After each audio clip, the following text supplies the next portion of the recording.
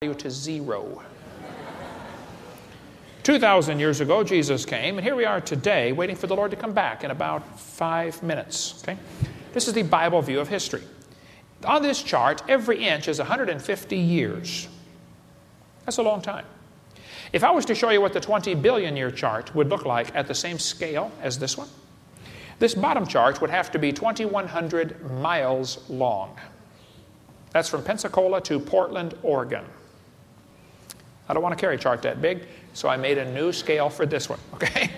The professor said he did not know where the matter came from. I said, well, sir, could you tell me where the laws came from? You know, the universe is run by laws. Gravity, centrifugal force, inertia, Boyle's law, Cole's law. You eat that with potato salad? Who made the laws? And by the way, why aren't the laws still evolving? Why are the laws always so steady? The laws don't evolve. Gravity's consistent. Why don't you weigh more 10 pounds one day than you do? You see, I do. No, I'm not. Never mind. Where did the energy come from? I mean, who bought the gas to run this machine? It takes energy to make something move. Where did the energy come from? The professor said, well, we don't know about that. I said, sir, could I ask you another question? He said, sure. What else would you like to know? Else? What do you mean else? You haven't told me nothing yet. I said, does Berkeley have a merry-go-round? How many of you know what a merry-go-round is? You go round, round, round till you puke, okay? He said, no, we don't have a merry-go-round at Berkeley. I said, you ought to get one, man. You could learn some good science on a merry-go-round. If you put some fourth graders on a merry-go-round, any fourth graders in here? Who's in fourth grade? All right, I like fourth graders. I spent the best 5 years of my life in the fourth grade. That was before they diagnosed ADD. We're going to put some fourth graders on the merry-go-round, and we're going to get the high school football team out there to get it spinning clockwise as fast as it will possibly go. Now, if you have a digital watch, you may not know what clockwise means. I'll tell you later, okay? We're going to spin the merry-go-round clockwise. The kids are going to go through 4 phases. They start off in phase 1. They're screaming at the football players, come on, let's go. Can't you go faster? Let's go. Move it, move it. You get up around 30 miles an hour. The kids enter phase 2, where they stop screaming. They just quietly concentrate on trying to hang on for dear life. You get up around 60 miles an hour, and the kids enter phase 3, where they start screaming again. But now they're screaming, stop, stop, please slow down. Don't stop, they'll keep going faster and faster. When you get to about 100 miles an hour, you should go into phase 4. That's where the kids begin to fly off the merry-go-round. Now, when this happens, you will notice an interesting phenomena of physics. If the merry-go-round is spinning clockwise, when the kid flies off, the kid will be spinning clockwise until he encounters resistance, like a tree or a telephone pole. That's because of a law known as the conservation of angular momentum. You see, if a spinning object breaks apart in a frictionless environment, the fragments will always spin the same way because the outside's moving faster than the inside. People say, what if they hit each other? They can't hit each other. Drop a hand grenade off, let it explode. The longer you wait, the further apart the fragments become. How are they going to hit each other out there in the field someplace? Duh. We could talk all night about the conservation of angular momentum, but the professor said, yes, I'm familiar with the conservation laws. I said, well then good, sir. I have a question for you. If the universe began as a swirling dot, Big Bang, like you said, shouldn't everything be spinning the same way? He said, yes. I said, would you tell me why then that 2 and possibly 3 of the planets are spinning backwards? Can you tell me why 8 of the 91 known moons are spinning backwards? Would you tell me why 4 planets have moons going both directions at the same time? Can you explain to me why some whole galaxies are spinning backwards? He said, that's interesting. I said, no, sir, that's more than interesting.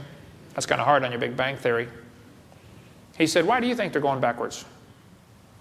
I was hoping he was going to ask that. I said, sir, it's very simple. You see, in the beginning, God created the heaven and the earth. And God did it that way on purpose, just to make the Big Bang theory look stupid.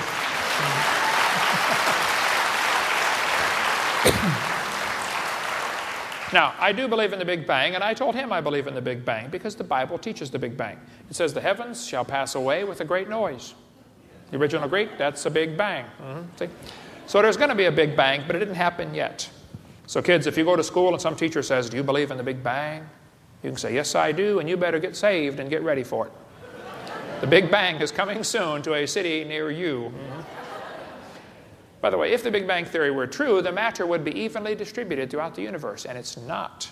It's lumpy. They're called galaxies, and in bazillions of miles of nothing, called voids. That's why they're so desperate to come up with theories like black holes, dark matter, antimatter. They're looking for some way to salvage the Big Bang and still explain the missing matter. Even Fred Hoyle said, I have little hesitation saying a sickly pall now hangs over the Big Bang Theory. The theory's been dead for 20 years. They just don't want to bury it because they don't have a replacement. The only other thing they've thought of is God did it. Oh, we don't want that, so let's hang on to the Big Bang Theory. Get the book The Evolution Cruncher if you want a whole lot more on that. Here, the second law of thermodynamics. Now, the word thermodynamics, thermo means heat, and dynamics means power. So it's the power of heat. You can't just create things from nothing. And whenever there's an exchange of energy, there's something lost.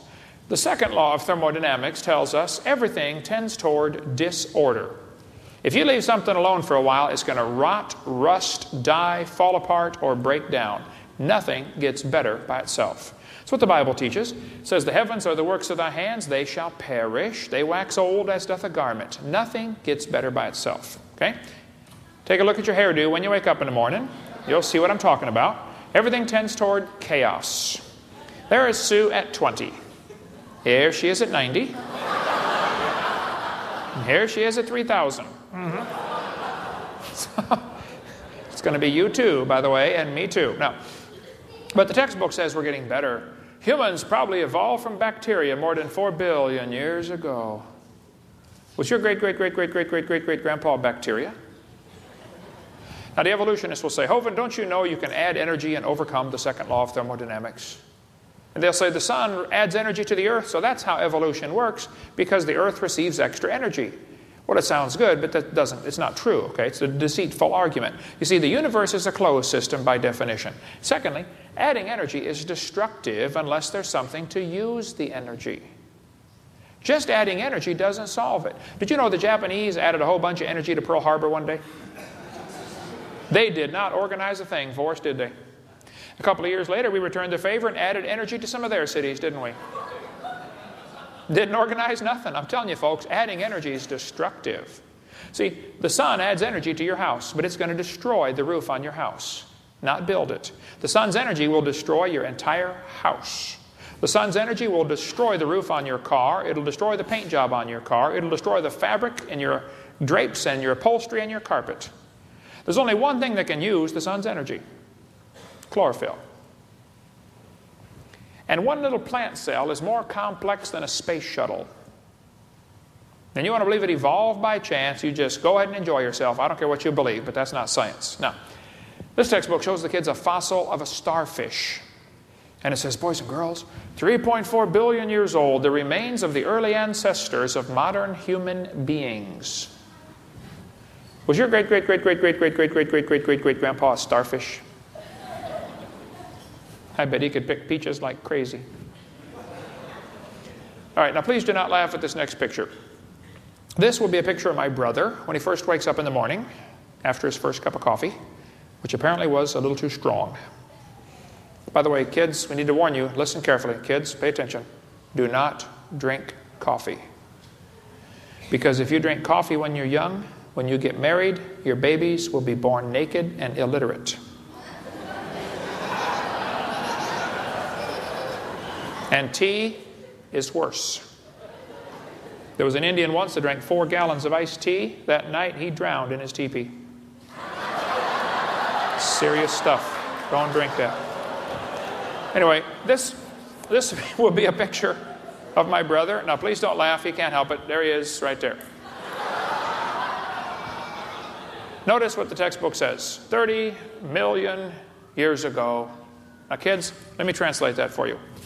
Anytime a book says millions of years ago, what it really means is long ago and far away. It means a fairy tale is coming next. 30 million years ago, these critters evolved. Ooh, there's that word again. You got to watch that one, remember? 6 different meanings. It says they're ancestral to both humans and modern apes. Ancestors to humans? Grandpa? What big eyes you have, Grandpa. The better to see you with, my boy. You know, we've been teaching our kids they're nothing but an animal, and today a lot of them act like animals. Barbara Reynolds figured it out. She's a liberal journalist. She said, your kids go ape in school? Here's why. He's being taught evolution. Guess what, Johnny? You're an animal and share a common heritage with earthworms. You mean I'm just an animal? Okay. What do you expect? Have you noticed the rock and roll music these days is all full of death and destruction and blood? Well, the Bible says they that hate me love death. That's the problem. Kids are taught today there are no absolutes.